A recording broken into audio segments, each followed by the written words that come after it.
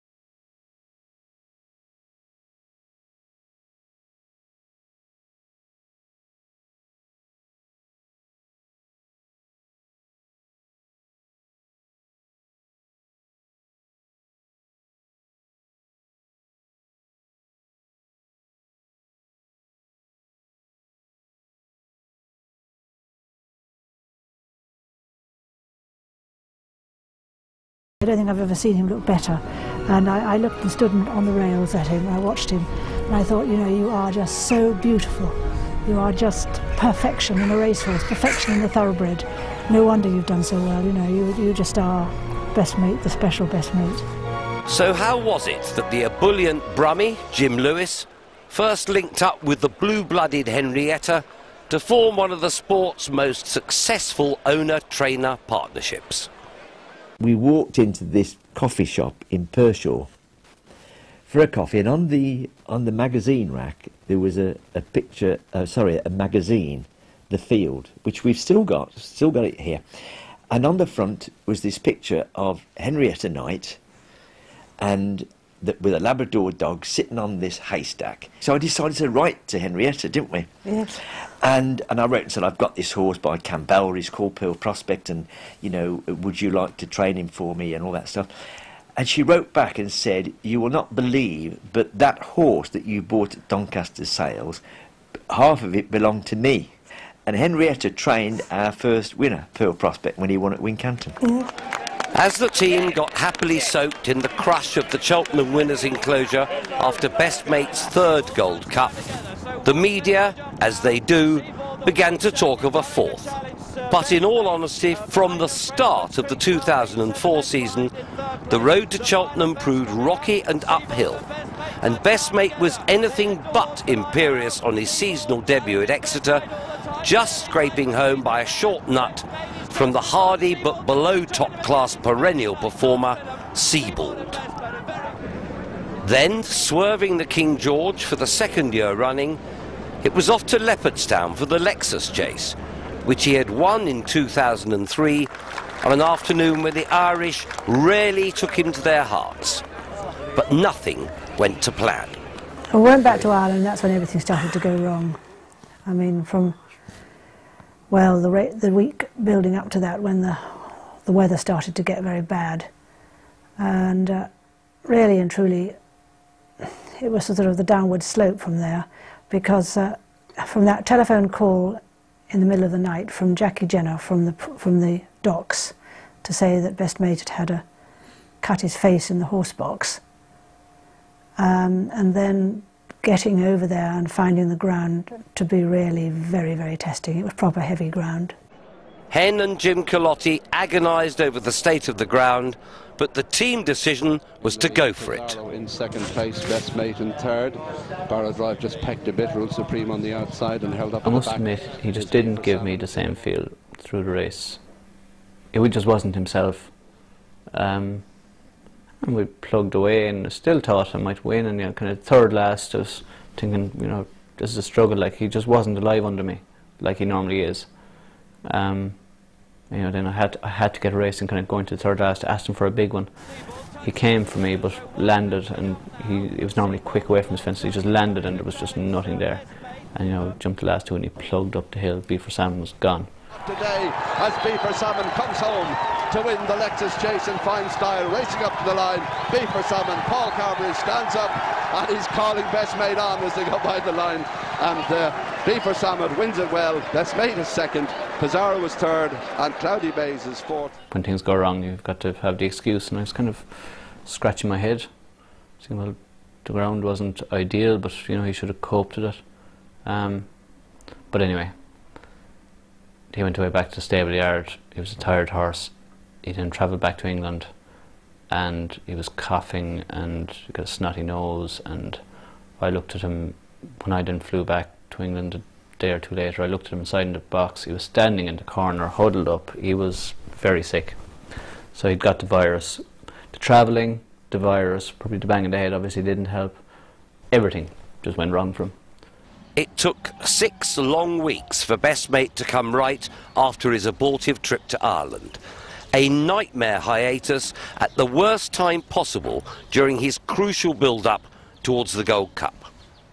Then, just a week before the big race, on a routine morning, Gold Cup number 4 went out the door. He was back at home schooling that morning. Jackie Jenner wrote him in his bit of work, and seemingly he'd only gone 5 furlongs or something, and burst blood vessel. He just had blood pouring out of both nostrils. It wasn't a little bleed, it was a proper bleed. So, Hen discussed it with the vet and just called a halt to the whole thing immediately. Cheltenham was off. Henrietta rarely ever telephones me. We always communicate by fax, and it's quite an unusual occurrence if she phones me. And in order to put my mind at rest, she'll always say, "Hello, Jim, no problems." So I can then relax and think, well, whatever she's going to tell me now is not a problem, you see. So this morning, particular morning, she rang me and said, "Hello, Jim." And I waited, and she didn't say, "No problems." And she said, "The dream is over for this year." And then proceeded to tell me about the burst blood vessel and all that stuff, And I remember saying to Hen, "Well, Hen, thank God it happened on the gallops, because it wouldn't have been right for him if it had happened anywhere else, Not while he's with his people. That would have been quite undignified, But in the summer of 2005, out in his paddock, it was still all to play for. At 10, Best Mate was hardly any age. His carefully husbanded career had ensured he'd not been to the well too often, and there was no reason to believe that his broken blood vessel should prove any bar to future success. But he would need a new jockey. Jim Culotti, both made by the horse and one of the makers of him, decided the time was right for retirement.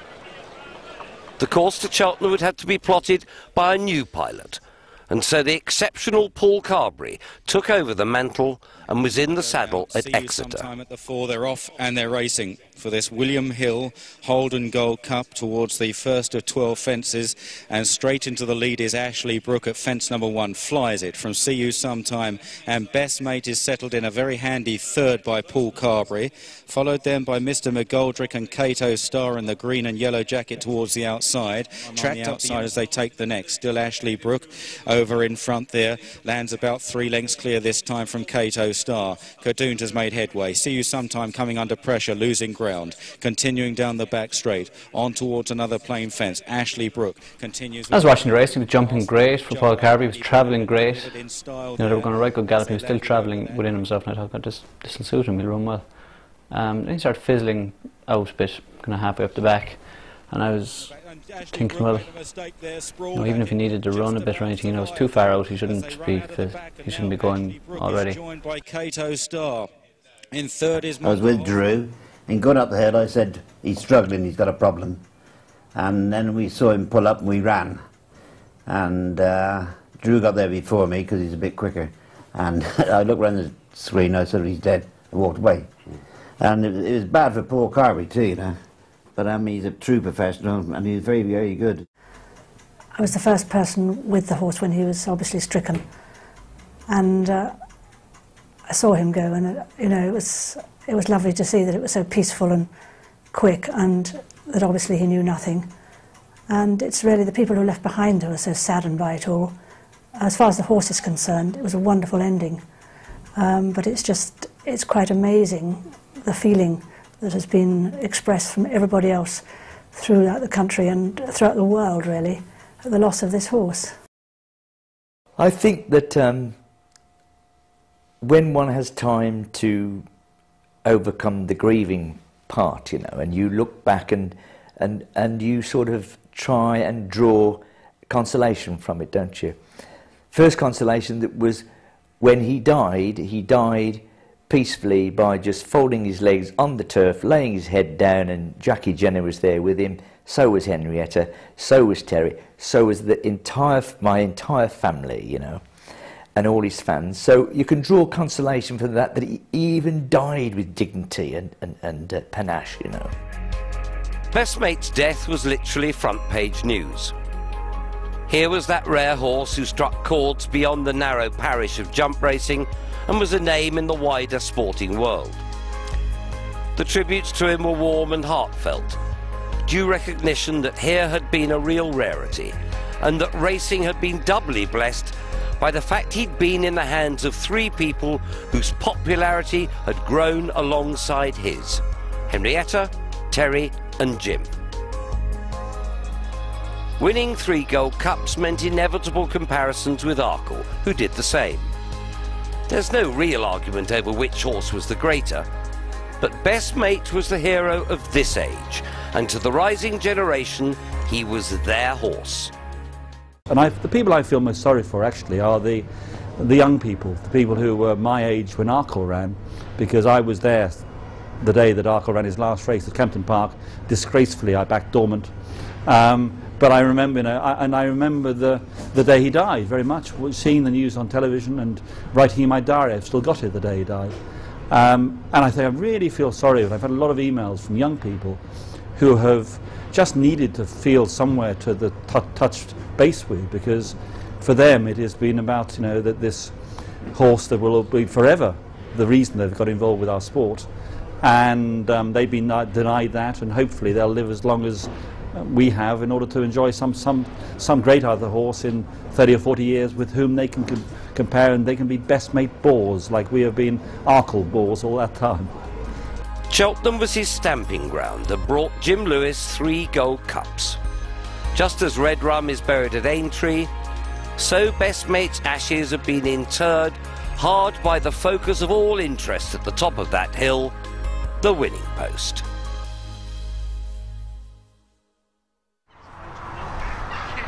Best Mate was foaled on a snowy winter's day in Ireland back in January 1995. The firstborn of the 8-year-old mare Cat Day, and his sire was the ex-French stallion Un Desperado. Well, we loved Un Desperado, didn't we? Because we had been to see Un Desperado where he stood at stud up near Naas at Declan Wells, and we thought he was the most beautiful horse. And it was pure coincidence that this stallion that we had fallen in love with should have produced a horse that we also fell in love with. And we thought that this was the horse for us. And he'd been a very good racehorse as well. And he'd met Declan Wells' criteria of winning the right group races in France to be a successful national hunt stallion. In November 1995, in the first of a series of moves that would be the shaping of him, Best Mate was sold to arguably the greatest repository of young jumps talent in Ireland, the Newmarket on Fergus farm of the legendary Tom Costello and Sons. We bought him as a foal in Tattersall's in the month of November. He was for sale that day with a lot of other young horses, and we saw him early in the morning, myself and my father, and we liked the look of him a lot, and we bought him later on very cheaply, as it turned out.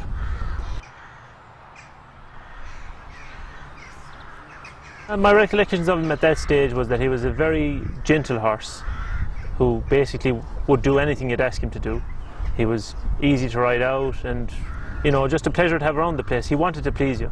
His whole idea was, what do you want me to do, and I'll do it. He came in his 3-year-old days, and we schooled him and brought him to a couple of race tracks, and he was always a very good jumper. And the natural step at that stage was to go on and give him a run of pint to pint, which we've always found very beneficial for the young horses. And he started off in Lismore pint to pint in Waterford. The rest of the field got off to a level break with Prometheus is the one who's leading him on towards this first. Well, we went to Lismore to buy a nice horse, maybe to win a Gold Cup, and we'd taken some owners over. And during the parade, I saw this horse, and he was walking across. And I thought, what a lovely horse. He had presence. He's looking there, looking there. And Hen went somewhere else, and it's absolutely pouring down with rain. And I watched this horse in the race. The colour's Best Mate races up there, also Fight All the Way Home. And there. On the day, he was even better than I had hoped for. He jumped off in the first 3 or 4, travelled very smoothly, jumped brilliantly. And with the ground being so heavy and everything, and he needing the run, I pulled him up at the 3rd last, but I was very pleased with the run. He jumped from fence to fence, and 2 out he put up. I thought, what did he put up for? Because he's getting a bit tired, I think, but maybe not. And I said to him afterwards, I see a very good horse. Best Mate won a point to point down in Athenry, and there were only 2 runners. I had one, and Best Mate was the other. Well Then Now Then was my filly. And both of them came to the last together, and it was a case of who would win the last. But he jumped it a little bit better than I did. I think he won by 2 or 3 lengths. But being a 2-horse race, it was a very good race. My mare turned out to win 3 or 4 races for Alan King in England. And Best Mate went on to win 3 Gold Cups. So it just goes to prove that you don't go point to pointing because it's a 2-horse race, that you get a soft touch. It wasn't a soft touch. Great-looking Costello point-to-point winners are not 2 to the pound. Who would have the bucks to buy him? I wasn't particularly looking for one at that time. Henrietta went to see him. Terry had spotted him at a point-to-point, and she wrote to me. We always communicate by fax, and she sent me this fax which said, I've just seen the most beautiful horse I've ever seen. I trained him for nothing. I thought, wow, that's not a bad start, is it, you know? And so we went to Ireland on the Tuesday, and we met the great Tom Costello, and which is a challenge in itself. And but he was he had a great charm about him, and he was very knowledgeable, and he was very confident that this was a superb horse, you know. And so we finally got into the stables, and I can remember thinking to myself, well, on Desperado, and that was another reason why Henrietta wanted me to look at it, because he was a French bred on Desperado. And I'd heard that they were a bit flighty. I don't know who had put this thing in my head, but it was there, you see. And I said to Tom Costello, I thought, well, in any case, a comment might drop the price a bit anyway, you see. I understand they can be a little bit sort of flighty, these, Tom. He said, not this one, he said. And he shouted for the boy to open the door. They opened the door, and this horse just appeared at the door, you know, as if, you know, here I am, you know. And I looked at him, and I knew instantly why Henrietta and Terry was so impressed with him. And he hadn't even got out the stable yet, you know. And anyway, he walked out, and Tom took him into this huge loose school. And it might just as well as have been a circus as far as Best Mate was concerned, because he strutted round there and sort of said, well, when you're ready, you know. And he jumped these fences in this indoor school with such grace and agility, you know. You'd have had to be mad not to have been impressed with him, you know. And all I'm thinking is, wonderful, but I'm never going to buy him. I've already heard about Tom Costello and his prices, you know. And so finally I said to him, Tom, I think you're going to break my heart. No, it will not break your heart, he said. And we sort of went then and had lunch. Would you have a drink? I said, no, I won't have a drink, Tom. I want to be certainly sober. And so Terry and Henrietta left us on our own. And we just sat there talking. And even to this day, I can't explain what I did. And I'm sure that Tom finds this very hard to listen to. But we talked about a price, which I said, you know, was just totally out of the question. And then I thought, well, I'll try one. And I reached my hand out to him, and I mentioned a figure to shake his hand. And there was a hesitation. I left my hand out there, and he grabbed it. And he said, this price will be between you and I. I said, that's a deal, Tom. Even his sons don't know what we paid. I think he also wanted Henrietta to have a horse of that nature. I think he thought that she would know how to look after him, you know. Well, he came over with another horse. In fact, there were 2 horses we bought that day from Tom Costello. And I'm not sure that the Costellos didn't think that the other horse was better. But they came over together. They did everything together that spring. It was on April the 1st that they first arrived, 1999. And the lads in the yard, they just rode them out and hacked them out, and we got to know them. He was just like an ordinary horse that had come from Ireland. Nobody particularly looked at him and said, goodness me, this is something special. But we were pretty excited about these 2 youngsters. Being April, of course, we were still running horses on the track, and we were all quite busy with the racing. And I think they were just taken for granted, 2 more young ones from Ireland. But he was very quick to settle in, very quick to find his feet here. And we had a good rider in the yard at the time called Paddy Young. And Paddy said one day when he'd ridden him that he thought he was the nicest horse he'd ever sat on, and he'd ridden a lot of young horses. Best Mate had done plenty of learning in Ireland and at Hens. The time had come for the racecourse. We entered him for a hurdle race at Newbury, but it was an EBF hurdle race, and the stallion has to be registered in the EBF scheme.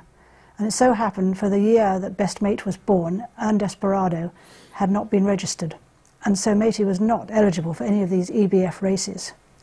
So as he was fit and ready to go, I remember ringing up Jim Lewis and saying, not the original plan, we don't usually like to run a point-to-point horse back into a bumper, but I think we'll have to run him in the bumper at Cheltenham because he can't go in a hurdle race, and there's a long wait until we find a hurdle race for him.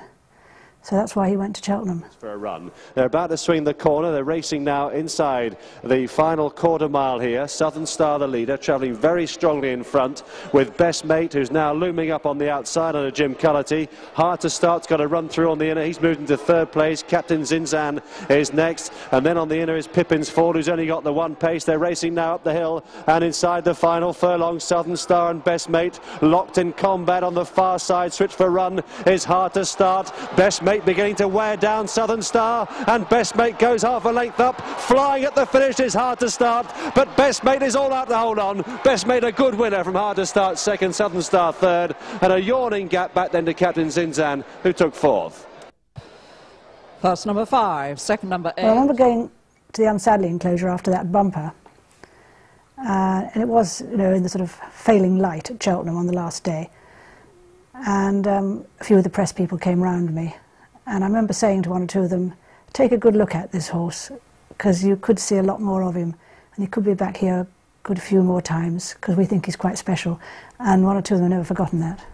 You can hardly make a better start than by winning a bumper at Cheltenham, and immediately Best Mate had his attention turned to hurdles. At the moment to Roscoe running in second, Like the Fuse is in third, the last flight, and Best Mate is up and over safely. Jim Culotti now just pushes him out, hands and heels, and away he goes. Running in second is Roscoe, Like the Fuse, Beermore, and Running Water behind these, but this is a good victory, an easy one as well. Best Mate and Jim Culotti have bolted up. Roscoe home in second place, Beermore is in third, Like the Fuse was fourth. 5 weeks after the first hurdles win, Best Mate was back at Sandown in January 2000 to face a much taller order in the Grade 1 Tolworth hurdle. And 2 quick hurdles confront them now, and it's Monsignor and Norman Williamson just turning the tap, but Best Mate, and here comes Snowdrop on the outside with that scampering stride through on the inner. Dr. Goddard is finding it's a bit much at this level. Here we are, 2 out. Monsignor, a good jump. In second place is Best Mate, who's trying to quicken the game. Snowdrop is just looking a bit one pace now. Back in fourth is Dr. Goddard. Down towards the final flight, and Monsignor comes to it, kicks and goes over well. Best Mate is trying to close down. They've still got 150 yards to go, and it's Monsignor who's going to make it 3 from 3, and as they stride up towards the line, Monsignor wins the Sun King of the Punters Tolworth hurdle. What an asset to the game. This is going to be Monsignor's race, and easy. To Best Mate, unbeaten, was before the race. We were a bit disappointed at Sandown because I thought maybe he'd come out and win, but I think Monsignor was probably a very good horse. He never fulfilled the potential because he hurt himself, but he was a top-class horse. And in the looking back over it, as Terry says, I think that the ground was possibly a little bit against us. We later got to know Matey better and knew that he always wanted the best ground to be at his best, and I think it was a little bit tacky up the hill at Sandown, and the other horse got the first run. So we were happy enough. We were possibly at the time a little bit disappointed that we'd been beaten, but on retrospect it was a good run. I wasn't deflated by it at all, you know. And then when we get to Cheltenham for the Supreme Novices, we didn't know whether to run him in the Supreme Novices or whether to run him in the Sun Alliance, you see. And so we had our usual vote, which is what we do, and faxes go the fors and the against and whatever, and my vote is, you see, and I went for the Supreme Novices, and so did Hen. I think Terry had an inkling that he thought he was finally a stay, he would have liked to have gone for the 2.5. But I was slightly sort of relieved that I hadn't got to run against this Monsignor again. Yeah. Towards the final 3 flights of hurdles with about 5 furlongs left to cover, and it's Sausalito Bay on the inside in the noseband. Fardanti Flyer, Dust Jewel out wide is Roddick over 3 out. You'll Never Walk Alone, a good jump up the inside.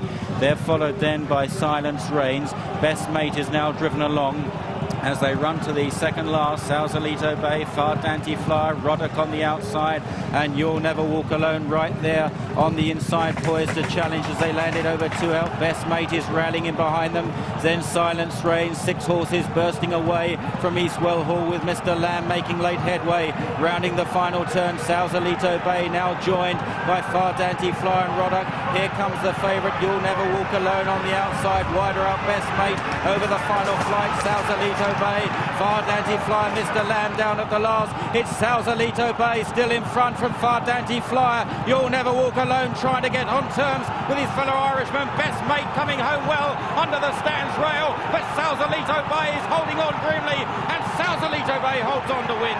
Best Mate was second, then You'll Never Walk Alone. Roddick was fourth, followed home by Fardanti Flyer. Then well, actually I wasn't that disappointed because I was thrilled to have been second. But when I looked back at it and I saw the film, and because as you know, I don't watch races very well, it was only then that I realised that if everything had gone right, he would have won that race. But you know, you can't get everything right, and I don't think it took away from the horse's ability.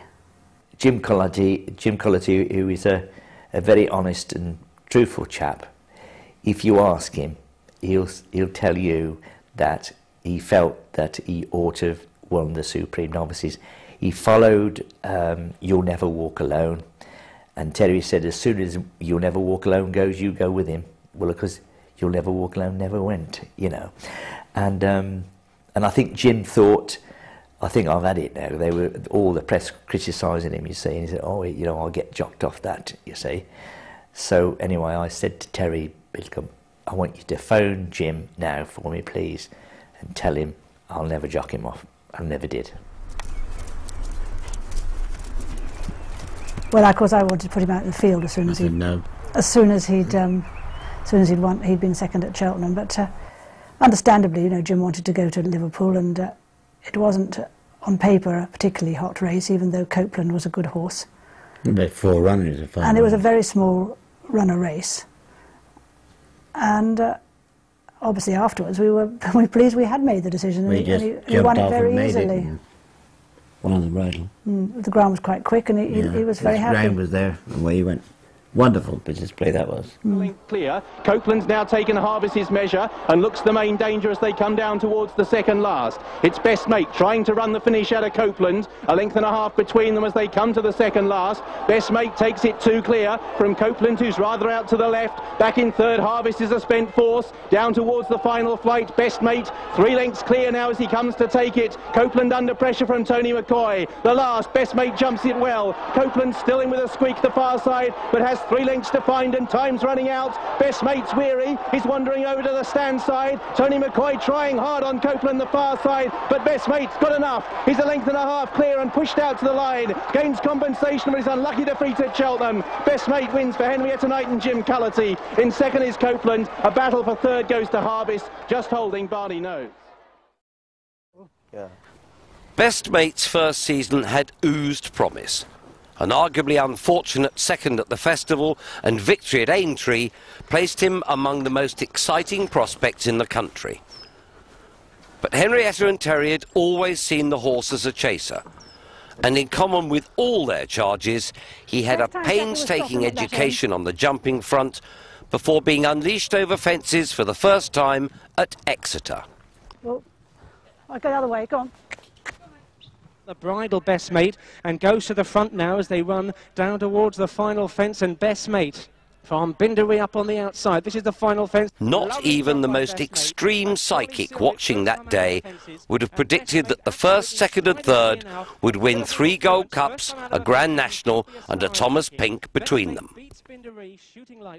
Well, I always knew or hoped that he wouldn't fall, because he was so good at his fences and he was so clever, you know. And he wasn't flamboyant, was he? He would measure the fence, and as economically as possible, he jumped the fence. So that was never, ever a problem to him. It was only a question of the pace in the race. He travelled so well, you know. So you did go there with confidence. 3 in a line as they race on down towards the second from home. Here comes Best Mate on the outside of Dust Jewel, touching down together with Fatal Care. Dust Jewel all but over and out. He's recovered brilliantly there. He slipped on landing. That's been virtually pulled up by Norman Williamson. He's eased into a canter, and Best Mate in the meantime is showing his class. He's opened up 4 lengths now on Fatal Care. Dust Jewel is continuing a distance of 15 lengths behind, back in third. What an unfortunate mishap, but Best Mate comes up towards the 12th and final fence, up towards it and over in great style from Fatal Care, who jumped over in second. Let's see how Dust Jewel takes it. Jumped it beautifully.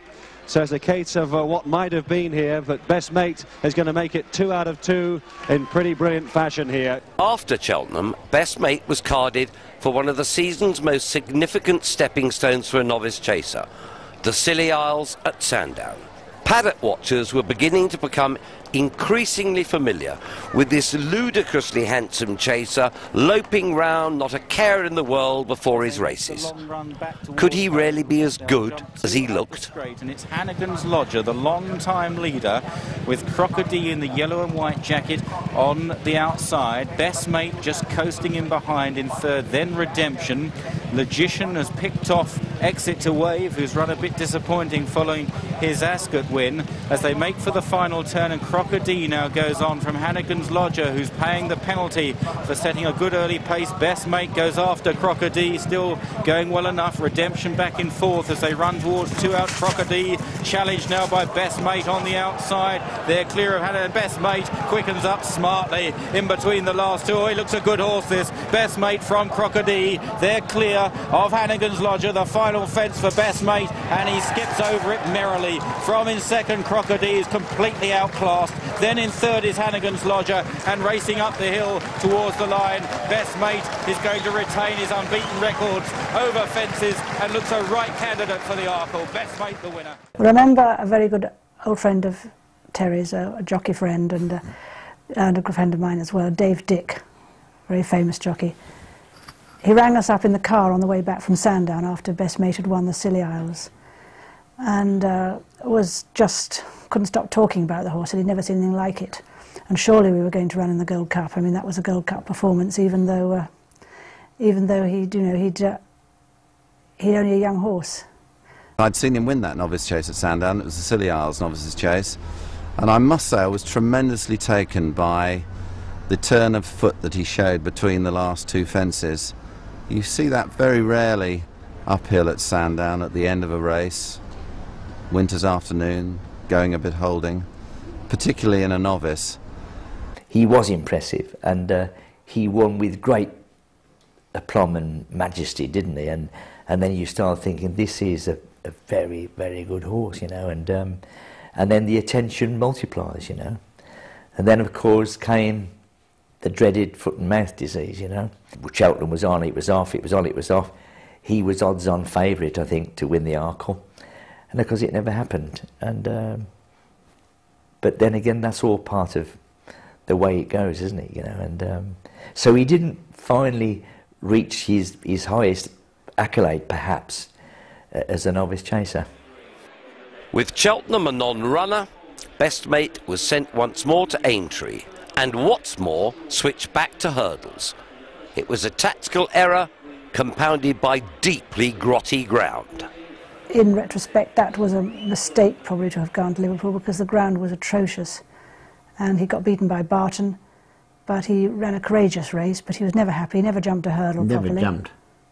And it proved a point early on in their career with the horse. He wanted good to soft ground, you know. Anything worse, he couldn't adapt himself with the spring and agility he had, you know. They all say good horses go on any ground, which they don't actually. But I mean, that day he still ran a very credible race, you know. Barton was basically champion with favourite champion hurdle and everything like that. But he still ran his heart out, didn't he? he did, but he wasn't happy that day. And we knew then that that was the wrong sort of ground for him.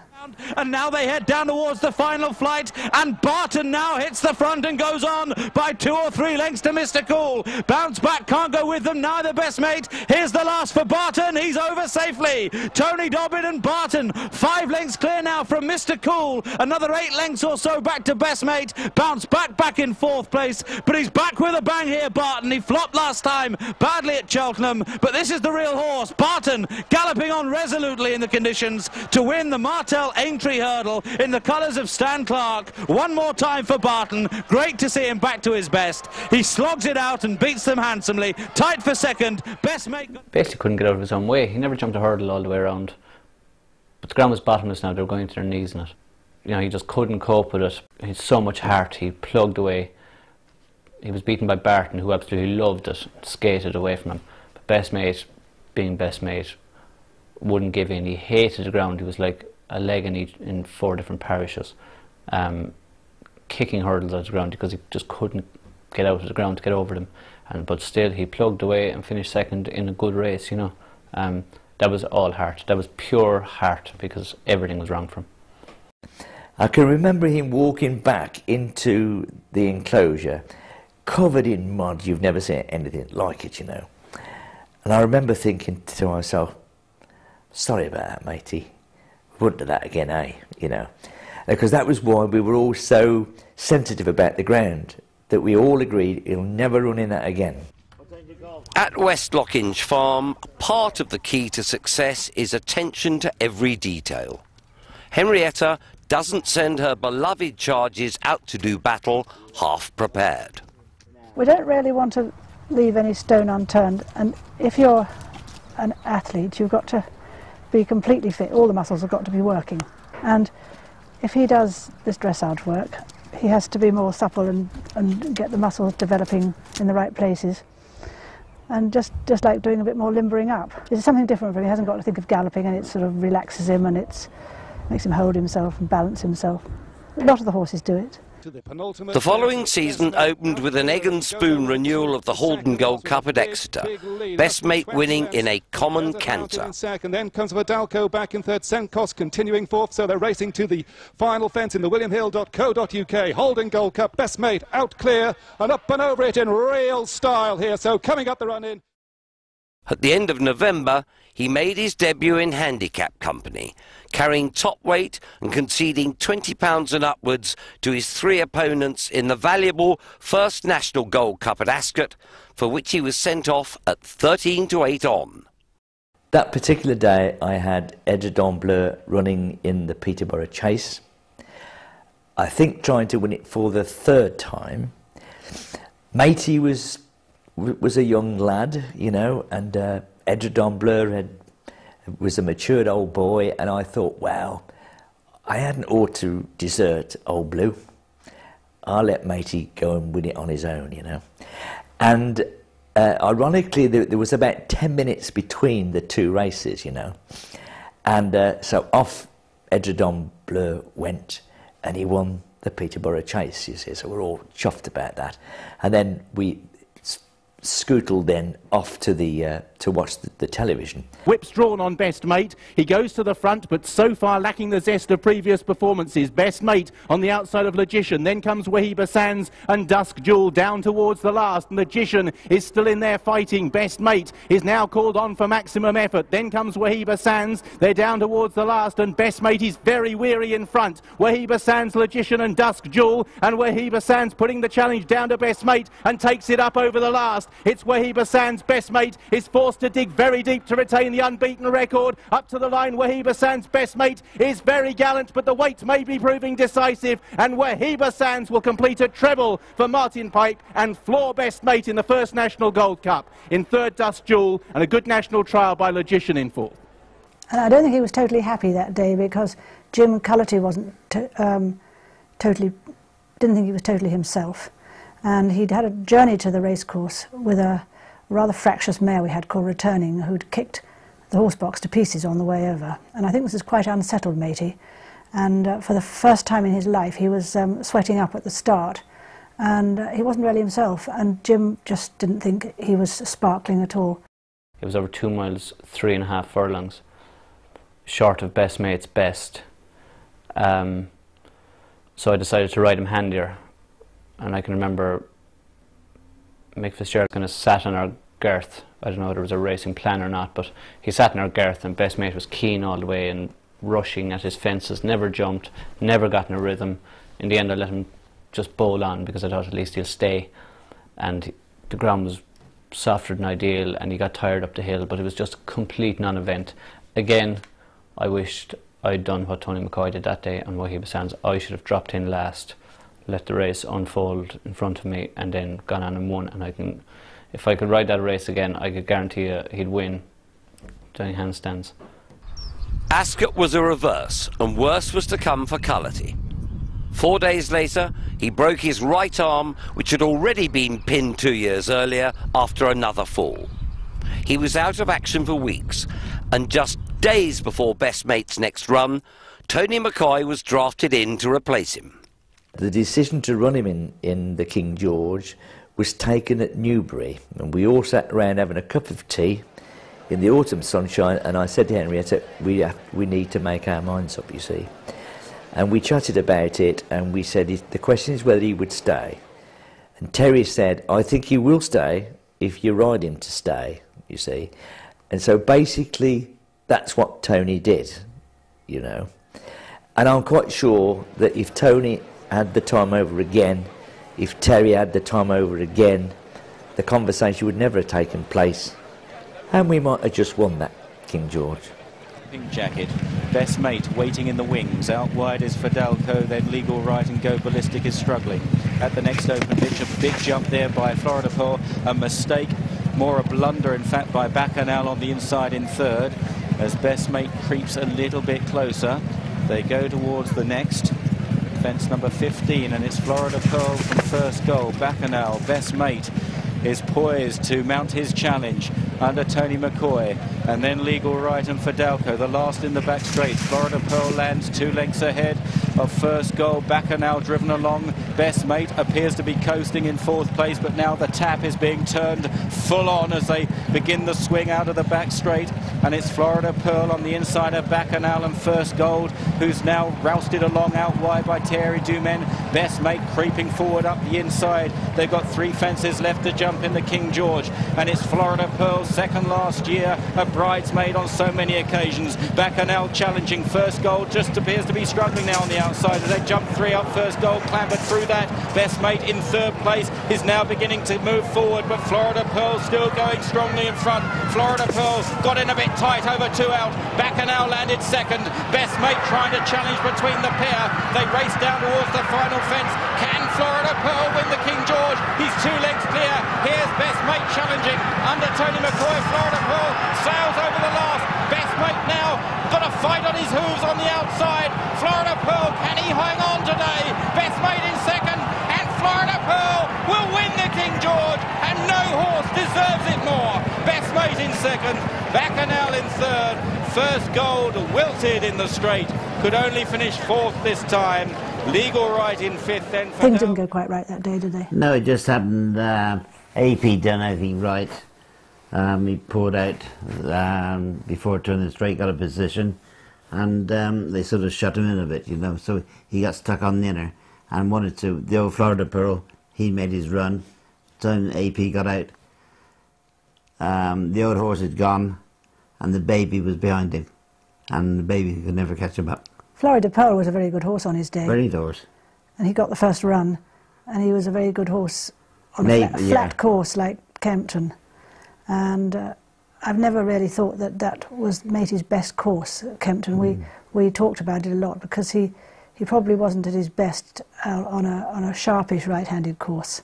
He loved to finish with a hill, and obviously, as everybody knows, Kempton's fairly flat. But AP did say, he said, I got to him before anyone else.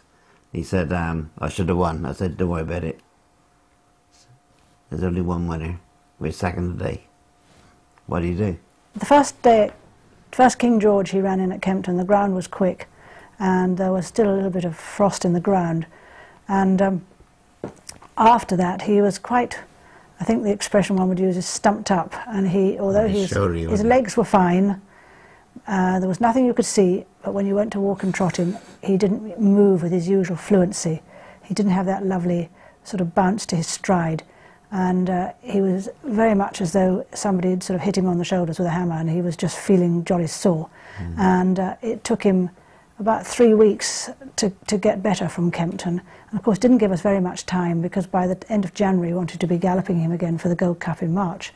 And we had to go very slowly with him and let him recover. We put him out in the paddock and let him sort of move about out there and get better naturally. But it was a bit of a worry because his action seemed to have gone temporarily. Luckily, it all came back again, and he was fine when we got to Cheltenham. So, with the all-important month of January sacrificed on the altar of the King George, absolutely everything would have to go right in the run-up to Best Mate's first Gold Cup. Terry and Hen never lost faith in Best Mate, and it was this faith, I think, that spurred us all along, you know. So we went along with the confidence, and but of course the pundits were saying he's only 7 years old, he's only had 6 races, and this is a big test, and he's up against experienced horses, and you know, you read all these things, and they are far more experienced people than you are, and you think, well, maybe that's so. And the betting was 8 to 1. In fact, he was 20 to 1 at one stage. And my brother, bless him, who would always have 30 quid at the weekend, instead of having his lucky 15s and whatever, he backed Best Mate every time, every weekend at whatever price he was, you know. And he went off at 7 to 1, didn't he? Come the day, Best Mate was joint youngest Gold Cup contender at 7 and sent off 3rd favourite in the 18-strong field. Going into first Gold Cup, I thought I'd probably win. Put it that way. I was as confident as you can be for a horse going into a race like that for the first time, but you know, I knew he'd cope with the ground, I knew he'd stay, I knew he'd jump, I knew he'd cope with the hill at the end. he'd cope with the hype of the big occasion. You know, I knew he'd cope with everything, and I thought, you know, I probably put a lot of pressure on myself because I thought, you know, he should win. With the last minutes ticking away to her first Gold Cup runners, the priority for Henrietta was to disappear and find somewhere to hide where she could watch the race in relative peace. Jonathan Powell said I could go and watch it in a quiet place. It wasn't that quiet, but I sat next to Charles Egerton again, and he watched it with me. He brought me luck before, you see, my superstitions. He brought me luck with the bumper, so I thought, well, I'll stick to Edgy. And we watched it in the little press tent behind the weighing room. At the next plain fence, and it was still Seymour Business along with Looks Like Trouble. They come close together on the flat as they now run towards the water jump once again. Out wide, Florida Pearl of Foxchapel King, and then Lord Noerley and Bayrajan at this water. And these are followed by Best Mate and also by Bacchanal in the pink colours, beginning to get into the race now, Mick Fitzgerald. Lord Noerley still on the inside in the green at this next open ditch. Bayrajan was a slow jumper there. And now towards another plain fence, a reminder for Bacchanal, given the hurry up. Onto the next plain one, still Looks Like Trouble and Seymour Business. The two past Gold Cup winners are still showing their rivals the way here. They know which way round it goes here at Prestbury Park. Best Mate travelling very strongly on their heels now. Lord Noerley, his stable companion on the inside as they jump this next big open ditch. Looks Like Trouble over in front from Seymour Business. Shotgun Willie is tailing right off. Cypher Malta is also in trouble. Another plain fence. Richard Johnson steals a half glance on the leader. Looks Like Trouble.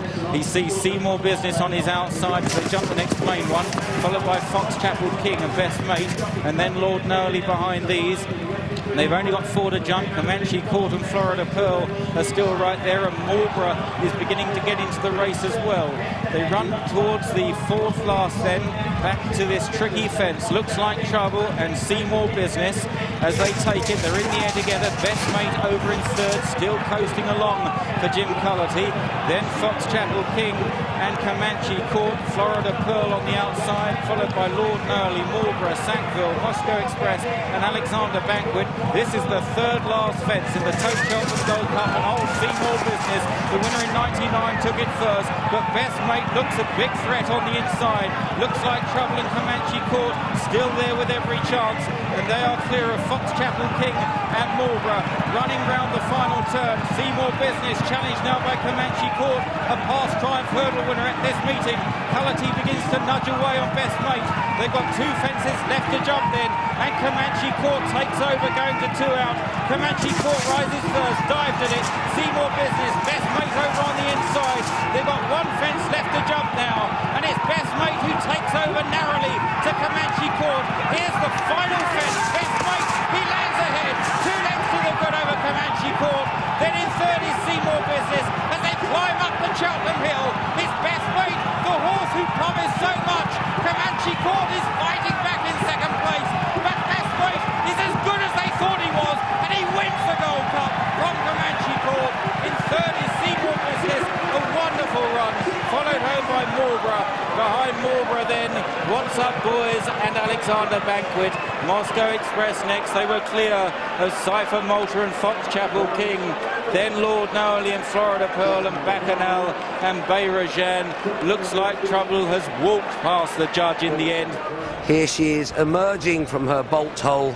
She's trained the winner of the Cheltenham Gold Cup, and reticence turns into hurry. She's off to find her hero. There's Terry Biddlecombe, who was such a hero here at Cheltenham in his riding days, overcome with emotion here. Now the husband of Best Mate's trainer, Henrietta Knight.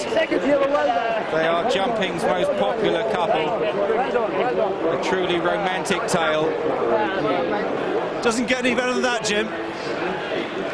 Actually, I always think he's a good horse, but I made a couple of mistakes and had to sit in him for a minute, but he always comes back on it, you know. Yeah. He's just got the engine there, you know. He always was cruising behind them, though, wasn't he? Always cruising, and I got squeezed a little bit. Joe's come across me, but I wasn't panicking because I didn't really want to be there that soon anyway. Yeah. I just had to wait for the split when they straighten up, and left it till then, got us picked up. You were so relaxed yourself, Jim. You seem very cool. Well done. I don't know about that now. Well, the defining moment of your career, you'll never forget this. No, never. Thank you. Well done. An absolutely fabulous result for the game, this too. He's a proper horse, one of the 2 7-year-olds in the field, and a fantastic prospect for the future. Describe it. How can you possibly expect or have the audacity to win a Gold Cup? He's only a young horse. I've had some good fun in my day, Derek. And I never ever thought that I could win a Gold Cup. To win a Gold Cup with a horse so young, I could cry, Derek. I bet you could. But I could love it.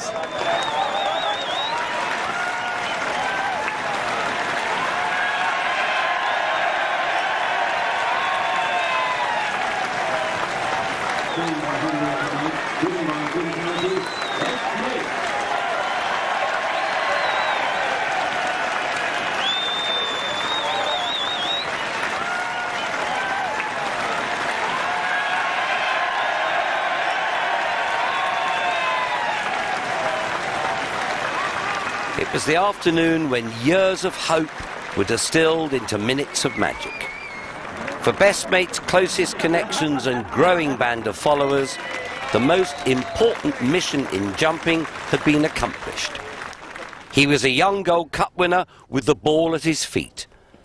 Now it was back to duck heaven at West Lockinge and the long build-up towards a repeat performance. A major key to Best Mate was the way he rationed his effort. Like a schoolboy, he would do his homework, but there was no need to overdo it. He wasn't actually a great workhorse at home, and probably got a bit more so like that over the years. You know, he'd do his work, and he'd be, you know, if he was a human, he'd have a smile on his face. You know, he'd have his ears pricked and the whole lot, and he'd do his work, but he wouldn't kill himself. You know, but they're usually the best horses, the ones that save it for the racecourse. After chilling out through the heat of summer, Best Mate was targeted to make his comeback 8 months on from Cheltenham in the Peterborough Chase at Huntingdon. No, he's been super to get ready for this race. I mean, he's done nothing wrong and he's in great form. So we're just fingers crossed. Another season and a few more months of the team's nerves jangling away in the glare of media attention. Frankly, I'll be glad when it's over, Derek, because he's our Ming Vase, our Koh-i-Noor diamond, and I wish I hadn't got him out now. So. Oh, well, he's here, everybody's here, millions watching on TV, yes. And he looks really well. He does look very well, doesn't he? He does. And I think he knows that he's got to do it today, and I hope he puts the frog in his place, and all is well, eh? As they run round the final turn then, making this longish run, and Gios comes under pressure as Best Mate still continues to gallop on strongly with 2 fences left to jump. It's Best Mate then from Gios in second place. What will Doos find on the inside? He needs to jump better than he has done. Here's the second last. Best Mate, oh, he didn't get very high there. Doos was on his nose on the inside, but is challenging now. Gios is back in third. The whip is up now for Best Mate, running for the final fence. Best Mate on the right, Doos on the left. Gios back in third. The final fence, Best Mate, he met this one well. Doos gave it away there, jumped away to the right. Best Mate, it's only workmanlike, but he's drawing away now on the flat from Doos and Gios, and the Gold Cup winner is back with a win here and gets a great reception from the Huntingdon crowd. Best Mate wins the Peterborough Chase. Doos in second, Gios is third. They're a long way clear of Tresor de Mai and Castle Prince. So Best Mate returning to unsaddle here after this victory. Just wondering there whether there might be a slight discharge coming from the horse's nostril as he walks back towards the winner's enclosure here. That nasal discharge became part and parcel of Best Mate for more than a year and dated from an early morning scare just 2 months prior to Huntingdon. Terry and I were feeding in the morning, and Terry always fed Best Mate at about 5:30 in the morning, and I was feeding another horse a bit further along the line, and Terry suddenly said to me, come quick, this horse is not right." And he got to Matey's box, and his head was covered in blood, his eye was covered in blood.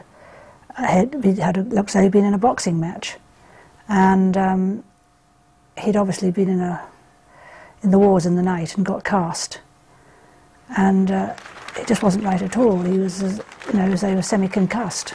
And also, he'd damaged his side of his face.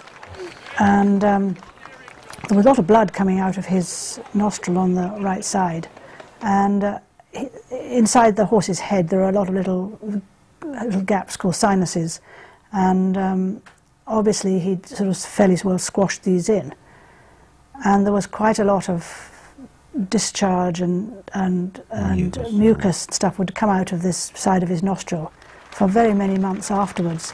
In fact, when we used to gallop him and race him all that next year, there would always be a bit of white and a bit of sort of, Terry would call it like sea fret, sort of in his nose, and people were looking at him and think, oh goodness me, they raced a horse with a terrible cough or cold, snotty nose.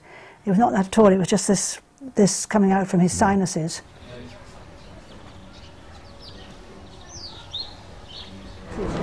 Boxing Day is the season's busiest. Hen clucks over arrangements as Best Mate is prepared for his departure to Kempton and the King George. Hopefully it should be nice. As ever, he's in the trusted hands of lass Jackie Jenner, who looks after him at home and only ever leaves his side during the race itself. We'll turn some of these lights off, save electricity. The lights may be going out in Wantage. The question is whether Best Mate's horsepower is going to illuminate the afternoon at Kempton. The King George is the prestige mid-season highlight, the horse's last planned outing before Cheltenham. Second in the race 12 months earlier, he's hot favourite to go one better. This is an important one. Here comes Best Mate and his best mate, Jackie Dennett. He walks faster than he can? He walks very fast, it keeps me fit. Now, what's he been doing over the past couple of days? He's had a sort of just regular canters and that, and he had a couple of quick canters yesterday, just to give him a bit of a pipe opener, but he's ever so well in great form. How do you think he compares to last year? He feels stronger than last year. He's filled out more and feels a lot stronger across the shoulders and neck. He does. And he's grown up a bit as well. He doesn't kick and bucks so much now. Do you think he'll win today? I think so. I hope so. Well, tell you what, he's walking. I'll leave you to him. Thank you. Good luck, Jackie. Thank you. Good luck, Best Mate. And you have to feel sorry for Jim Cullity, because every time we got to this sort of big race, something may happen to him, you know. And so we obviously chose AP, one, because he'd already ridden him, two, because he knew the horse, and he did have great faith in him, and so Tony got the ride. George the sixth chase, and it's Doos Doos that regains the advantage, having been outjumped by Best Mate at the previous obstacle. And they're followed closely by Bacchanal and Marlborough as they take this next plain one. Doos Doos Best Mate, Florida Pearl on the inside of Marlborough. Bacchanal is stoked along, and a bit more than that now. He feels the warmth of Mick Fitzgerald's whip. Native Upmanship is cruising through as well. As they approach the next, Best Mate was switched up the inside of Doos Doos. It was a slightly awkward landing, but he didn't lose any ground. Florida Pearl follows him.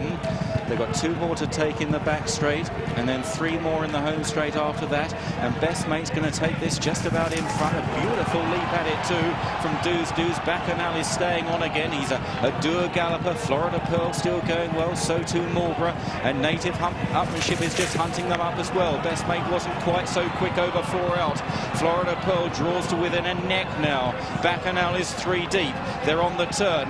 Marlborough is 4th. Native Upmanship gets a slap. Then Doos Doos, they're the leading half dozen on turning in. And it's Best Mate and Tony McCoy. He's riding more positively 12 months on than he did last year. Florida Pearl, last year's winner, chases in second.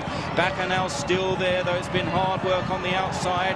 Marlborough next, then Native Upmanship, and they're well strung out. They've got 3 fences left to cross, and it's the Gold Cup winner, Best Mate, that draws to it with the lead. Leads by 2 lengths to Florida Pearl, who nods on landing. Marlborough stays on. Bacchanal, but they're all going to have to fight and dig hard if they're going to catch this Best Mate. Marlborough closes up, going to 2 out. Marlborough lands almost upside Best Mate, and it's Marlborough produced by Timmy Murphy. Best Mate trying to fight back on the far side. Bacchanal is 3rd. Florida Pearl has cried enough. They've got 1 fence left to go. Best Mate hard driven.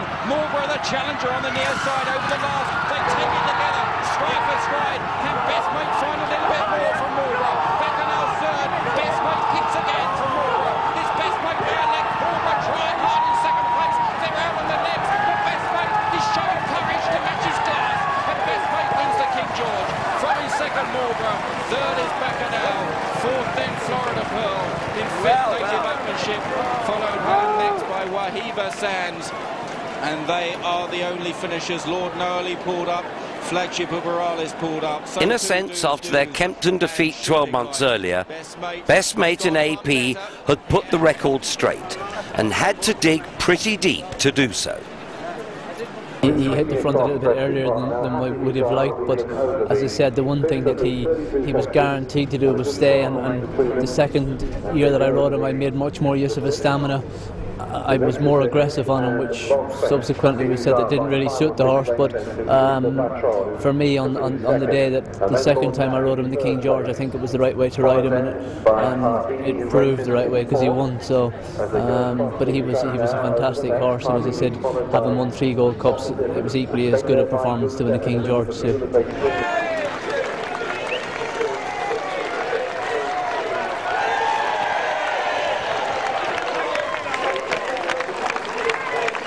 He was very tough that day because the ground was getting a bit soft then, and he did battle well actually. And he's a very intelligent horse. When he got to the front, he started to pull up, and the crowd was cheering, which was wonderful. And then he sort of, where am I? You know, what am I doing here? You know, then Marlborough came at him, and he put his head again. And he went the last 2 or 3 straights, one half a length, you know. So. You win one, you lose one. AP said as soon as he hit the front, it was almost as though he was sort of listening to the crowds. He didn't feel that he wasn't concentrating once he'd gone to the front until he really had to get hold of him again.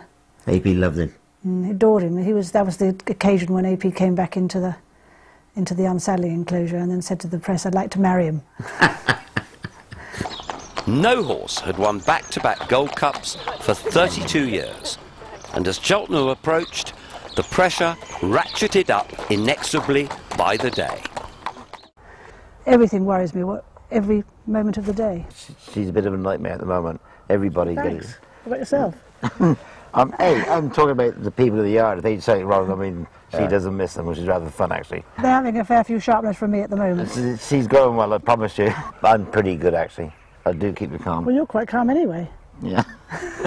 No, but she needs a bit of sort of comfort and, you know, looking after and steady, keep it cool. The thing I remember most about it was this feeling of pride that I've got a Gold Cup winner and he's walking around this ring, you know. And winning again would be nice, but winning the first time was enough for me, you know. But I've got a Gold Cup winner here, you know. For Jim Lewis, the most sharing of owners, the public pleasures are punctuated by private moments when the world retreats and he's on his Todd.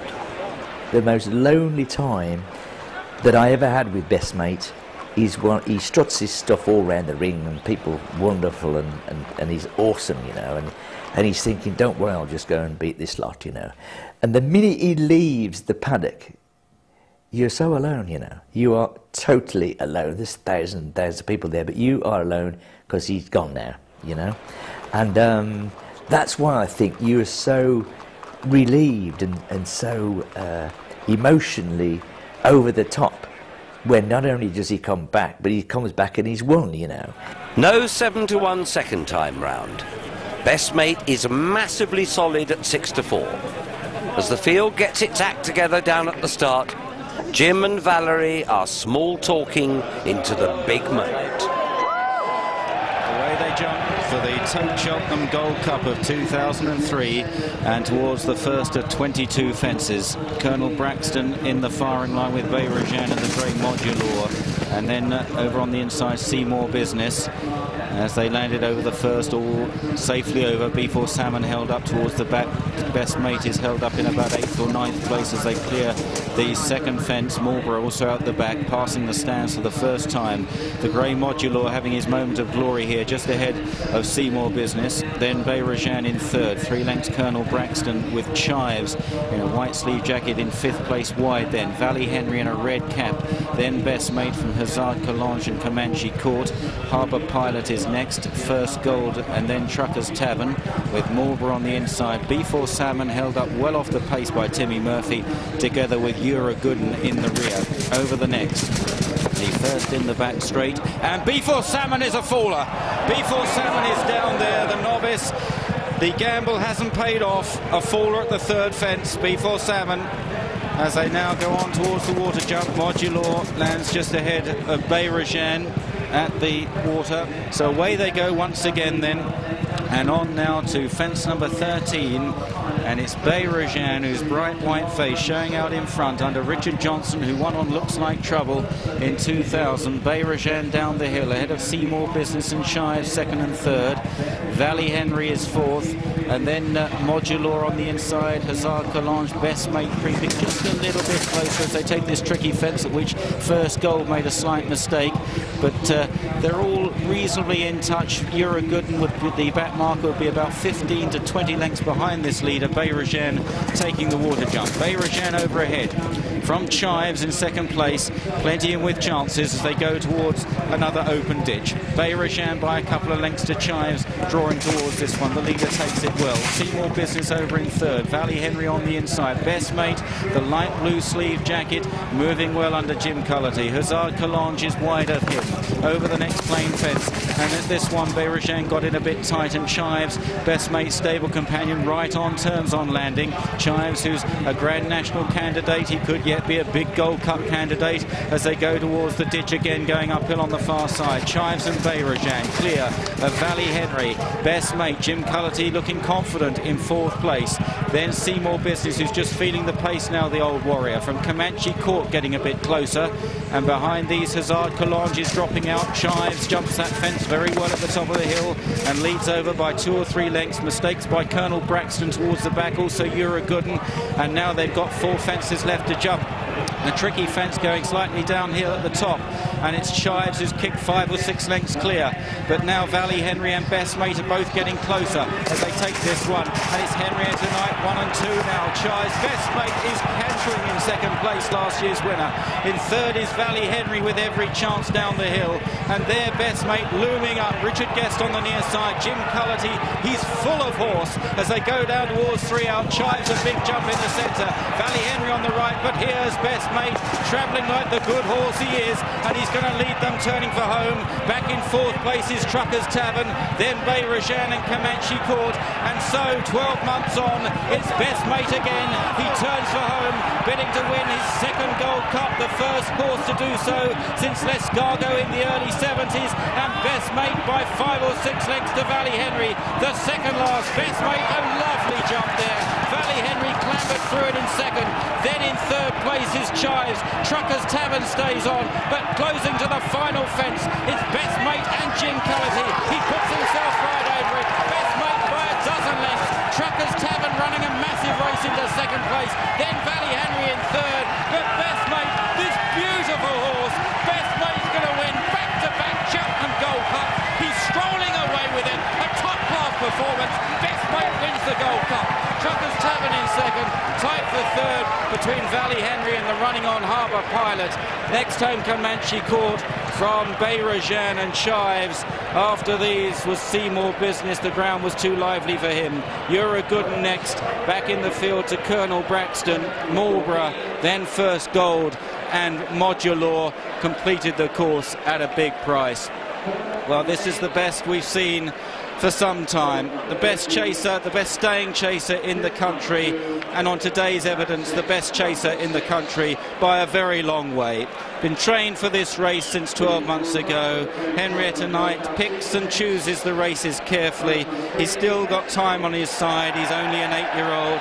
He can come back in a year's time, and Her Majesty the Queen has seen something special here on her first visit to Cheltenham in half a century. Best Mate and Jim Cullity win again. Well, the manner in which he won that race, foot perfect, went with the pace, came round that last bend and just floated like a ballet dancer up the hill, didn't he, you know? And I'm looking and thinking, well, he is different. My God, he's different, you know? And that was another wonderful victory, and for Henrietta, a wonderful achievement. And Henrietta's day of days gets a hug from Derek Thompson. Well into every life, a little rain must fall. And on her way now, trying to find that man, Terry Middlecombe. And there he is, a crumpled face, in a crumpled hat, and that is what it's all about.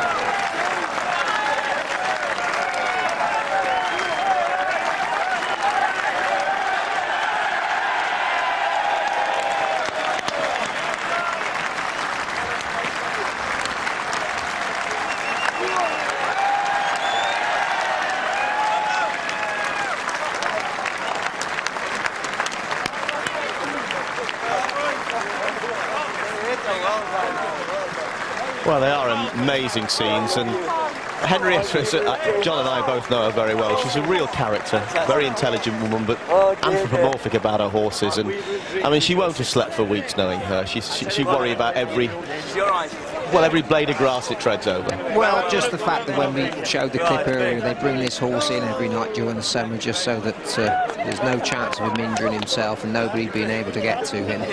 But she said right from the outset that this was a proper champion. I mean, it's a big shout to say that, you know, she never actually said he's another Arkle, but she said he's that type, and that was a long way before he won his first Gold Cup.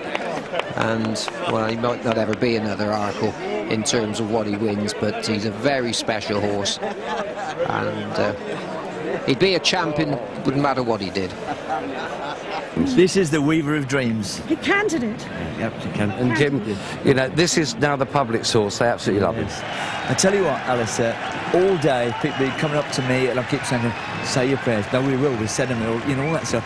And they really do like the horse. And it's so, yes, he's so fantastic. And they love that Henrietta, you know.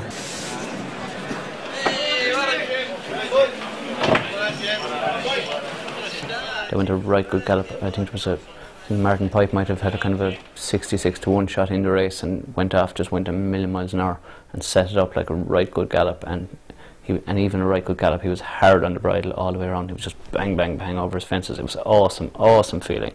And again, down the hill, they all started getting tired, and I didn't want to hit the front too soon, but in the end, he just carried me there, and I just said, go on, so. And, you know, he won 10 lengths, and like, could have been, if someone was there to take him and race with him, it could have been 30 lengths, you know. It was an unbelievable race, that was. This was Best Mate's most imperious Gold Cup, a victory in the manner of the mighty. And making her first visit, apparently much enjoyed, to Cheltenham in 50 years, it was Her Majesty the Queen who presented the trophy to Jim Lewis, owner of the first dual Gold Cup winner since Lescargo in 1970 and 71. Back at base, home is the hero and bright as a button. Oi! You seen his door?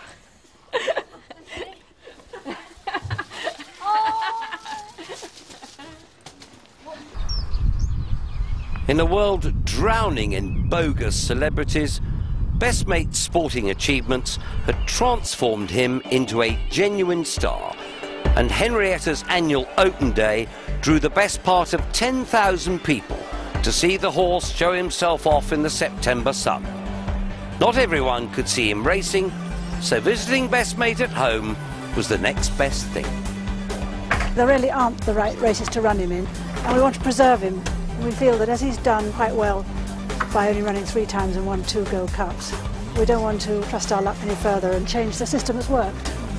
Life stories are published ridiculously early these days, but few 8-year-olds can claim to have books written about them. And Jim Lewis made the shrewd move of trademarking Best Mate's name and setting up a charity so that money from merchandising could be channeled to deserving causes.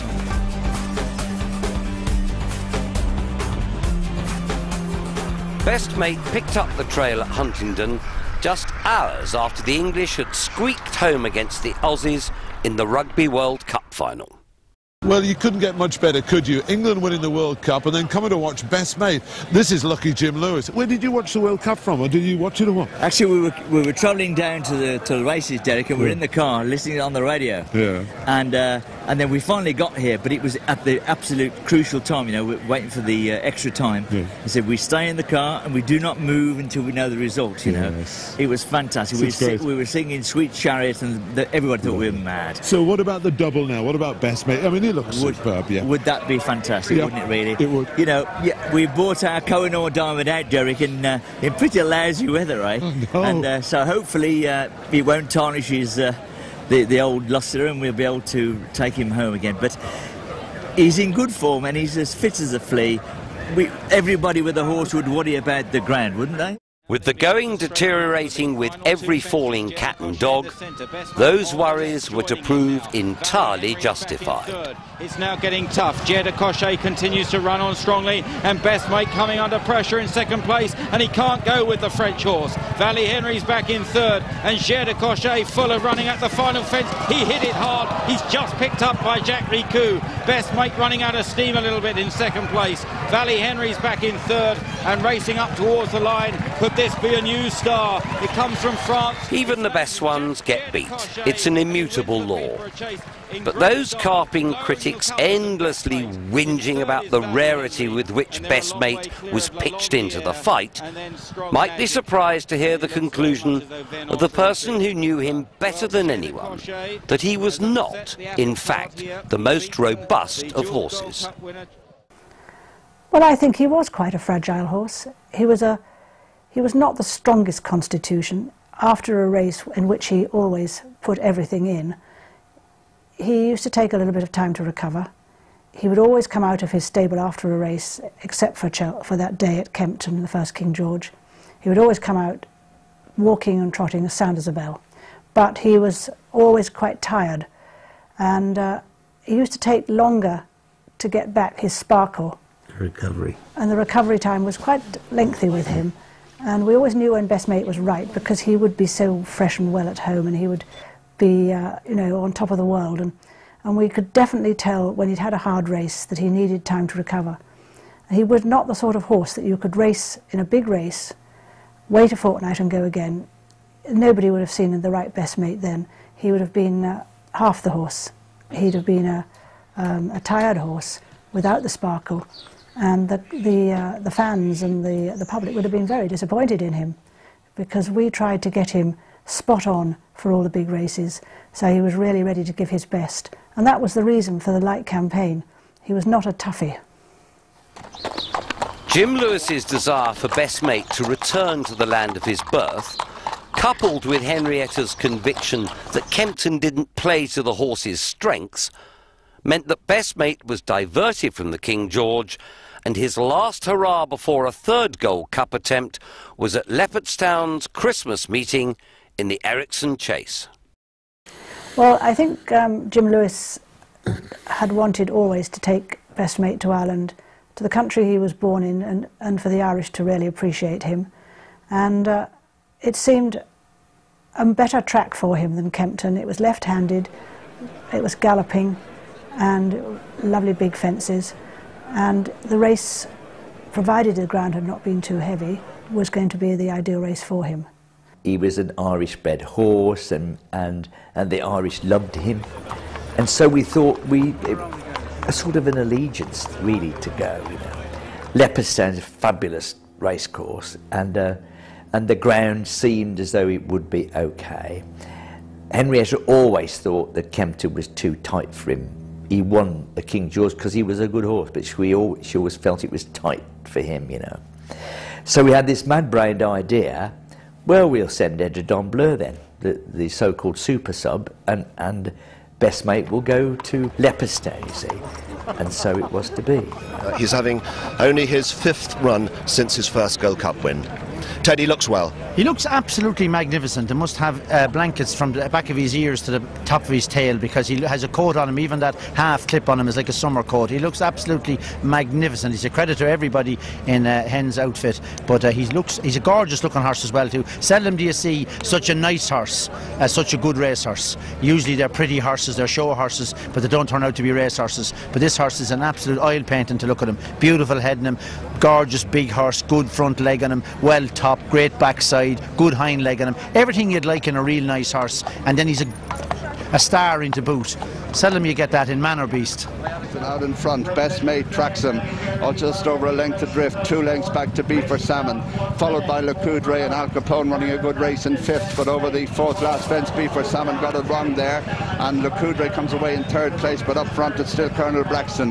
Best Mate with Jim Cullity yet to move in 2nd. Beaver Salmon recovering the lost ground now on the inside of Le Coudray as they come down to the 3rd last fence, the final open ditch.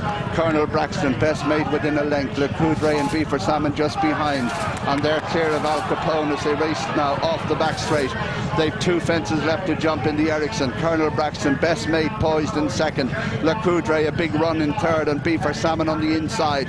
They're clear of Al Capone as they come to the 2nd last. Colonel Braxton the leader from Best Mate in 2nd, then Le Coudray and Beaver Salmon just behind him, and they're well clear of Al Capone as they race towards the turn. The gap comes on the inside, and through it goes Best Mate to lead from Colonel Braxton, Le Coudray. Beaver Salmon around the outside in 4th as they race towards the final fence. Best Mate, the favourite, is out in front from Colonel Braxton. Le Coudray on the near side. Beaver Salmon trying hard to get into contention, but as they come to the last, Best Mate is out in front from Le Coudray in 2nd. Beaver Salmon and Colonel Braxton, Best Mate over the last. Big cheer from the crowd. Le Coudray's running a big one in 2nd. Beaver Salmon in 3rd. In 4th place is Colonel Braxton, and racing into the closing stages in the Ericsson, it's Best Mate, the champion, and looking every inch that as they race to the line. Jim Cullity looks over both shoulders. Best Mate wins the Ericsson and wins it well. Le Coudray a big run for 2nd. Beaver Salmon is 3rd, cleared of Colonel Braxton. Al Capone is next, and Alexander Banquet is the last to finish. So Best Mate, the dual Cheltenham Gold Cup winner, has come and conquered Leopardstown. The welcome he got in that country, I mean the reception he got after winning that race, it was as good as the Gold Cup. The Irish were really thrilled to see him. They believed he was their horse and they'd bred him, and they'd seen a true champion.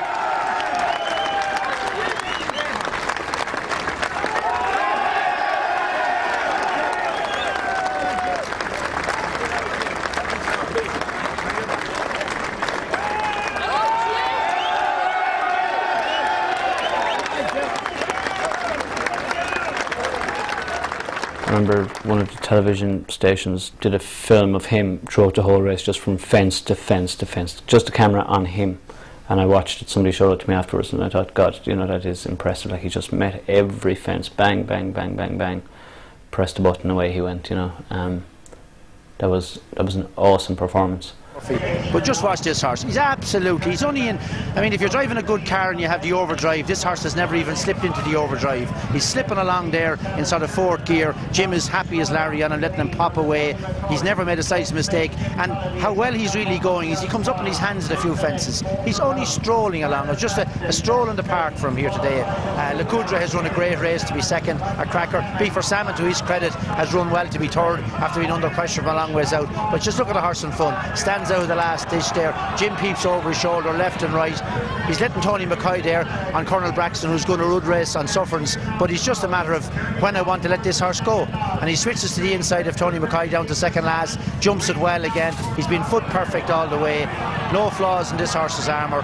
He quickens up, he's got speed, he jumps, he stays, and those fellas who had 70,000 to win 60 had nothing to worry about every step of the way. Look at him at the last again, sails over it, and won 9 or 10 lengths. It could have been 25. Hell of a horse.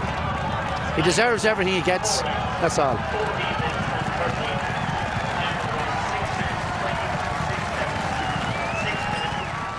Terrific racing occasion. I was in Leopardstown and there was a fantastic atmosphere, and to see him go out and give an absolutely flawless display of racing and jumping was really a highlight of a lot of the races I've seen.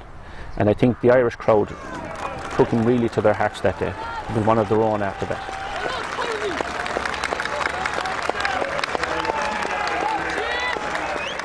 Best Mate had been back to the country that produced him and taken the place by storm. At Henrietta's, it was now all about 2.5 months of fine-tuning. All polo meets. We should have an investment. We should have a shares in polos. For Jim, the enormity of the expectations surrounding their tilt at a 3rd Gold Cup was unremitting. Everyone felt it. The pressure was enormous, and I think what made the pressure greater was the fact that you suddenly realised that the press and the media and all his fans and the people that didn't even know Best Mate was a racehorse until that year, they all wanted him to win. For the good of racing, they said, for the spectacle, they said, you know. And you start thinking, well, surely it don't matter. It doesn't matter if he doesn't win a third Gold Cup. It'd be wonderful if he does. But, you know, they all wanted him to win, you know. Every media outlet in the islands wanted a part of Best Mate in the Gold Cup build-up. And Channel 4 sent down the brightest and arguably the most brilliant jockey of them all. Just walking along, he carries himself well.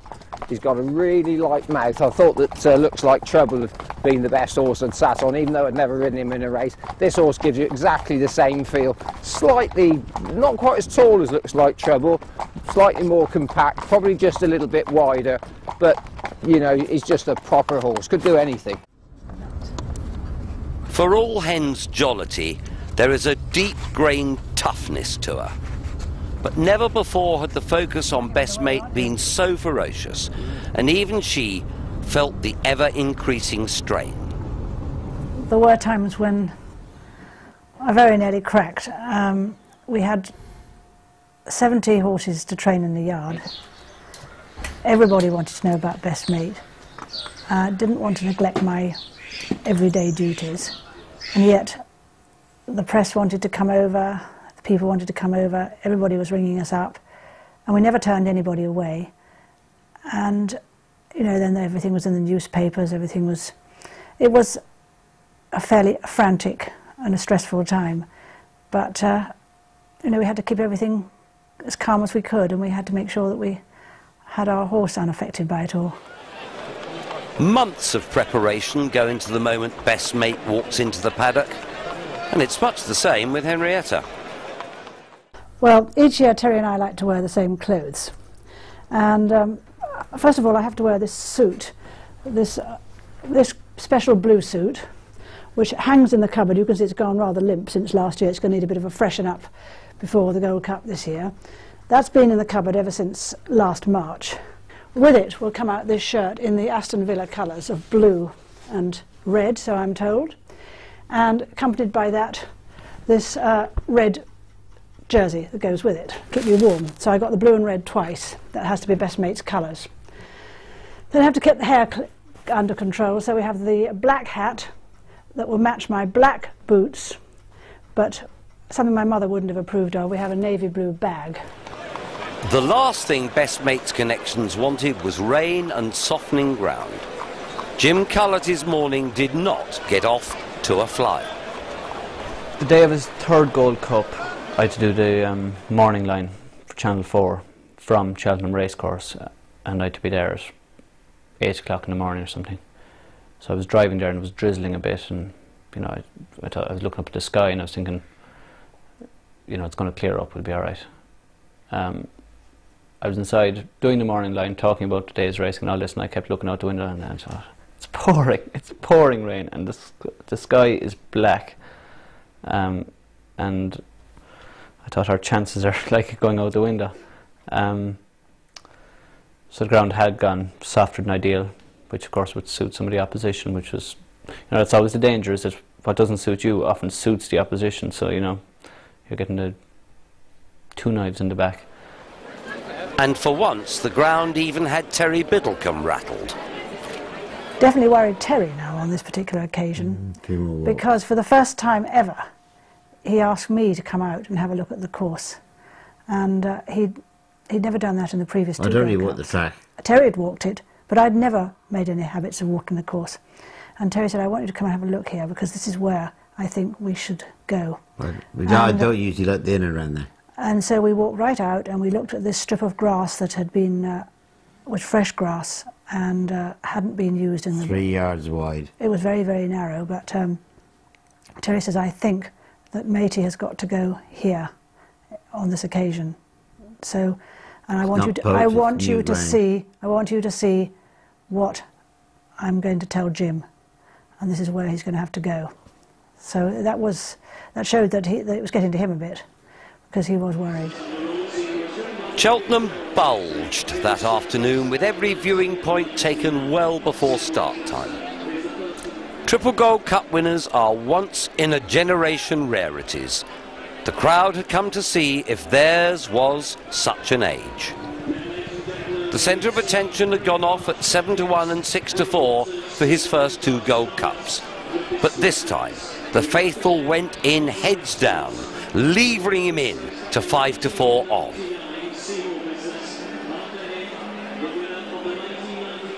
Not a blade of grass to be seen on the famous Cheltenham lawn, as a sea of expectant faces strain their eyes to screen and start.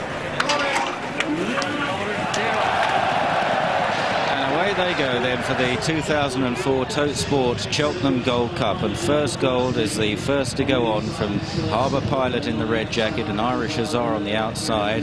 Keen Leader follows these as they cross the first fence. Best Mate landing in about 5th place on the outside of Sir Rembrandt. As now they approach a jumping test. This is an open ditch. First Gold is the first to land there. Back in the field, Sir Rembrandt, Truckers Tavern, B4 Salmon and Alexander Banquet is at the back. Heading towards the next now. They jump 22 in all, and First Gold is safely over that one. That was the 6th. They now approach a left-hand turn going slightly uphill, and it's First Gold by 3 or 4 lengths to Harbour Pilot. Irish Hussar and Mick Fitzgerald in 3rd place as they clear this next one. An open ditch. Best Mate very close there with Keen Leader just preceding him. Irish Hussar just drops back to 5th, and a shake of the reins from Mick Fitzgerald. The Real Bandit, and then a gap to Truckers Tavern and Sir Rembrandt and B4 Salmon and Alexander Banquet. Thierry Dumen really asked for a big jump from First Gold, and the French horse delivered in tremendous style as they reach the top of the hill. And First Gold by 4 lengths to Harbour Pilot, drawing towards it. Irish Hussar is over next. First Gold is jumping for fun in the lead. Best Mate along the inside, then Keen Leader.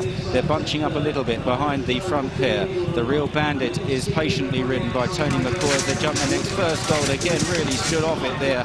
An exhibition round from him so far. B4 Salmon is ridden very quietly towards the back by Timmy Murphy. He'll be looking to make ground on this final circuit. Truckers Tavern just behind him, Sir Rembrandt just ahead of him, and Alexander Banquet continues at the rear. They've got 6 fences left to jump from here, and it's First Gold by 4 lengths to Harbour Pilot. Best Mate seems well poised on the inside. Harbour Pilot just jumping slightly across him there. So Rembrandt has improved in the red and yellow jacket. Goes 3rd now. Out wide is Keen Leader, then the Real Bandit and B4 Salmon. This is another plain fence. First Gold. There a mistake by Sir Rembrandt on the outside in a disputing 2nd place of Harbour Pilot. Best Mate in 4th under Jim Cullity. He's got about 6 lengths to make up on the French horse, who continues to lead as they return to this tricky fence. It's 4 out, and it's First Gold that comes in to take it. This time he didn't take it quite so well. Harbour Pilot in 2nd. Best Mate and Sir Rembrandt on their heels as they start down the hill with 3 fences left to jump. It's First Gold. Best Mate on the right there. With every chance. Harbour Pilot, Sir Rembrandt out wider. Here's 3 out. First Gold from Best Mate up the inner. Then Harbour Pilot, Sir Rembrandt there clear of B4 Salmon and the Real Bandit. They race towards the final turn. First Gold and Best Mate being held in there by Harbour Pilot. Didn't get a good run as they race for the turn. Sir Rembrandt takes off out wide. They've got 2 fences left to jump. First Gold is joined by Harbour Pilot. Best Mate has got to get out of trouble and now pulls wide at the front pair. Then Sir Rembrandt wider out. B4 Salmon is 5th. At the second last, Best Mate, great jump, and there he takes it up. And 38 years on, now Best Mate has his big chance to emulate Arkle. Heading down to the last is Best Mate from Harbour Pilot. Best Mate a half length to Harbour Pilot. Sir Rembrandt is back in 3rd. Best Mate, he's a length ahead of Harbour Pilot. Starting up the hill, it's familiar territory. Best Mate from Harbour Pilot. Sir Rembrandt on the outside. Can he hang on? He's clinging on. Best Mate bounding away. Best Mate, 3 Gold Cups. Sir Rembrandt and Harbour Pilot. Then B4 Salmon, who stayed on well. Next is First Gold. The Real Bandit, a very tired horse. Keen Leader is sprinting up the hill, but way too late. Then Alexander Banquet. Well, he's done it. He's done it. And Cheltenham is alive with the applause for this great horse, this brilliant horse, Best Mate, who has lived up to all the hopes, the anticipation, the giant burden of expectation on Jim Cullity here, and won his 3rd Gold Cup. Arkle did it 3 times in the mid-60s. It wasn't easy, was it? There was a nasty moment on the turn-in. He was held in by Harbour Pilot. He got snatched up for just half a stride, but he jumped to the front at the last. The hallmark of this horse's career has been his clean jumping. He needed a good jump at the last. And then, when he needed some courage on the run-in, he wasn't found wanting. Best Mate wins his 3rd Cheltenham Gold Cup.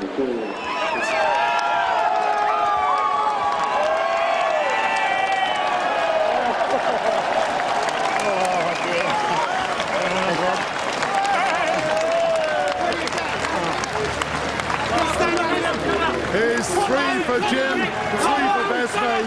Absolutely incredible. We've seen Henrietta and Terry describe the feeling from the back of the horse. To be honest, we'd walked the track beforehand and we said the only place to be is down the inner, because down the middle is very cut up. For the last race here, it was last year, but there was no grass in it, so it was much better on the inner, so we had to take the gamble, and at times I wasn't getting the best of run, but what we'd lose by doing that, we gained in the fact we were on the best of the ground, you know. There was no quarter given turning into home straight. No, exactly, like, it's a goal. That's everybody's saying it's a steering job. It's a Gold Cup, there is no quarter given, you know. And I was so relieved, I was almost numbed by it. It was such a relief. I mean, I just couldn't believe that we'd got through it and he'd won the 3.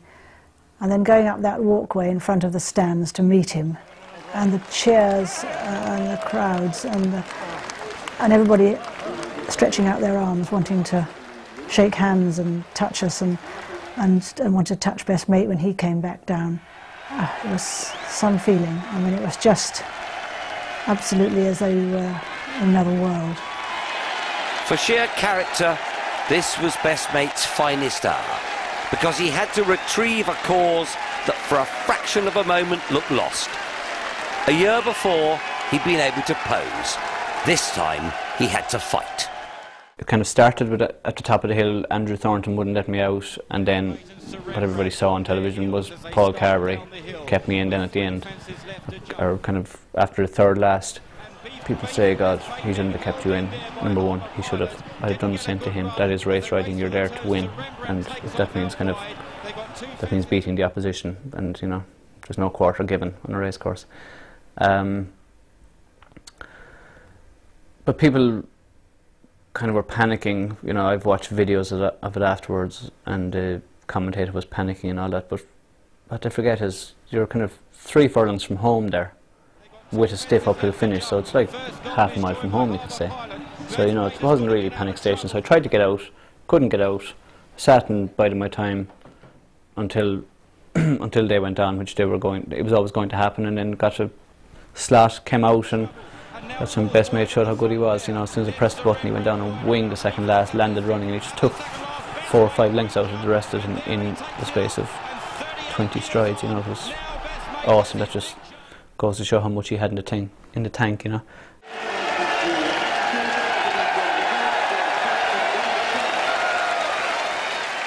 We actually saw a different Best Mate, didn't we? We saw a Best Mate who was a street fighter, as I referred to.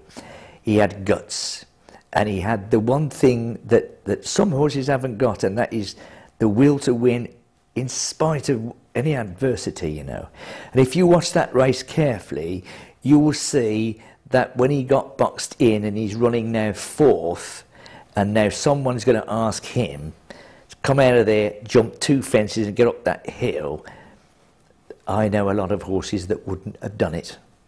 And to me, that was a measure of another reason why he was different. He had guts, determination, and Jim had the confidence to stick him there and chuck him over those fences. I mean, the 2nd last, the acceleration and the leap was just for the gods, eh?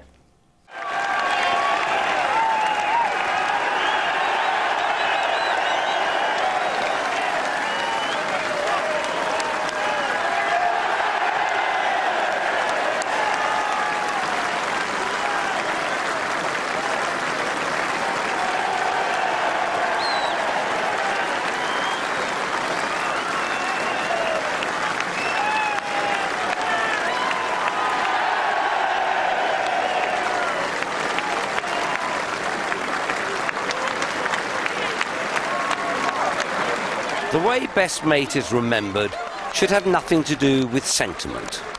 Jumping is always hard and occasionally brutal, and that is why climbing the Gold Cup peak 3 times means this horse is the subject of respect, affection and plain old gratitude. I think that as a horse he was everything you could ask for. He had beauty, he had brains for want of a better word. Everything he did in life was to please the people around him. And I think that for the people who watched him and the people who knew him, he brought a little bit of joy to everybody. Loads of people asked me, what was he like, kind of thing, and you know, my answer to that was nearly always like, if you wanted a best friend, you'd want Best Mate, because he was ultra reliable, didn't have a bad bone in his body, he was clever, he was intelligent, he had all the attributes of what you'd want, but dependable. He was never out of the first 2 in his life, you know. That's just him, dependable. I think his strength, the beauty of the horse, and how he presented himself to the public and what he'd done. I mean, you can't get better than that. Yes, they should remember him for those wonderful victories at Cheltenham, for the way he always used to walk around the paddock with his head up and saying, "Look at me." He was pure class, always, pure class, and he was such a beautiful horse. He was perfection in the thoroughbred. And the way he walked, it's difficult to think of a horse ever walking like he walked. He just walked on air, and he had that look of eagles. He had a love affair with the public, didn't he? And they loved him and he loved them, and to have owned a horse like that was already something special. But he was different. He was different because he did things that other horses haven't done. He was different because he's raising money for charity. He's different because he had this air about him that people will never forget. And I think that the style and the grace that he had will live in our memory forever. And my father once said to me, of all the things you may wish for yourself in this life, make sure that one of them you wish for is luck. Best Mate, how lucky can one be in one lifetime?